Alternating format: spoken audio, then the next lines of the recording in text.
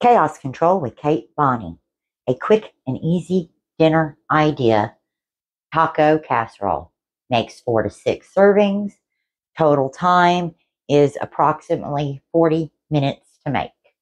40. Preheat the oven to 350 degrees. Brown 1 pound of ground beef or ground turkey in a large skillet. Drain the grease. Return the meat to the pan. Add 1 packet of your favorite taco seasoning mix. Follow the instructions on the packet. If you want a little extra flavor, add some additional cumin, C-U-M-I-N. If you want to add onions, chop an onion and add it to the pan at this time. That's going to simmer for about 10 minutes. While that is simmering, go ahead and prepare your baking dish. You need a 13 by 9, a 12 by 8, something in that area. Start by crushing 1 bag of corn chips. Well, I prefer Fritos, but at $4.50 to $5 a bag, they're too expensive.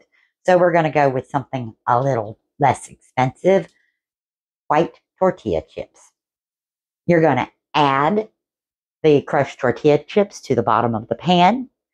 Go ahead and reserve about 2 handfuls for later. Drain a can of beans. They can be pintos, kidneys, black beans, whatever beans you want. Layer those on top of corn chips.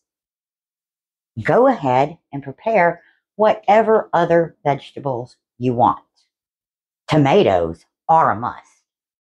Today, I'm going to use a can of green chilies and diced tomatoes together.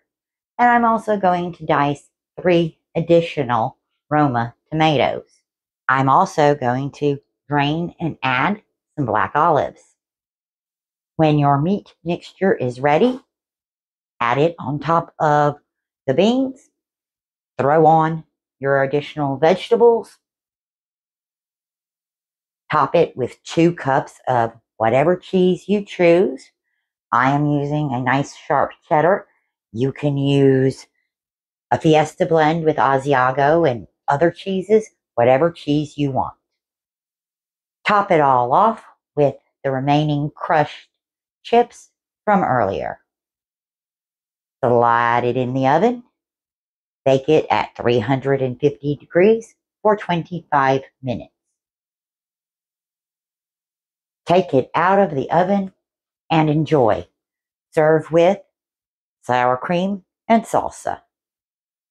And Frito, honey, if you see this, I'll give you peace.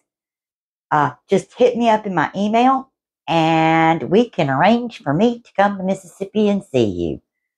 Enjoy, everyone. See you next time.